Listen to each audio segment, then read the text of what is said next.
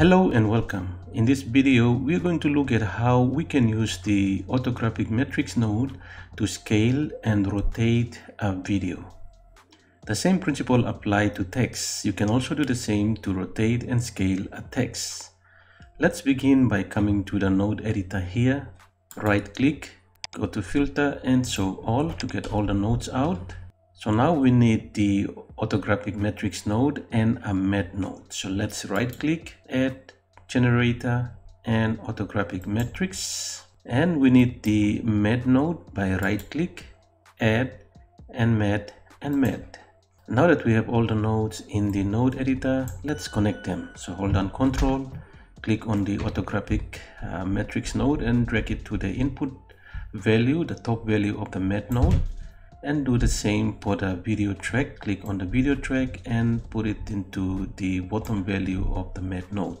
Let's expand the viewer and delete the input of the texture. So selecting the input and delete it, and hold on Control and drag it into the texture, the input of the texture. So we have the video display on the sequence viewer. Now let's look at how we can rotate and scale the video. So selecting the orthographic, when you select the orthographic, you can see that this square is being displayed on top of the video in the sequence viewer.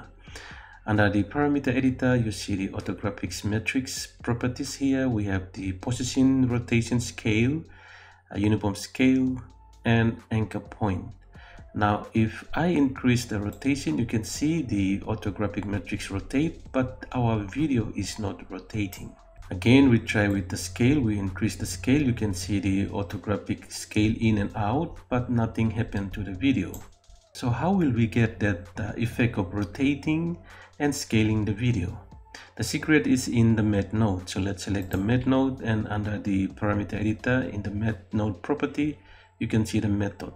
So if we change this to multiply, and if we go back again to orthographic, and if we scale that, you can see it's scaling the video in and out, as well as rotating the video or changing the anchor point of the video or position of the video. So using the orthographic metrics, we can scale, position, rotate, scale, and change the anchor point of a video as well as a text. That's all for this video, and thank you for watching. If you are new to this channel, please do subscribe so that you can see more tutorial on Olive 0.2 using the node editor. Thank you for watching.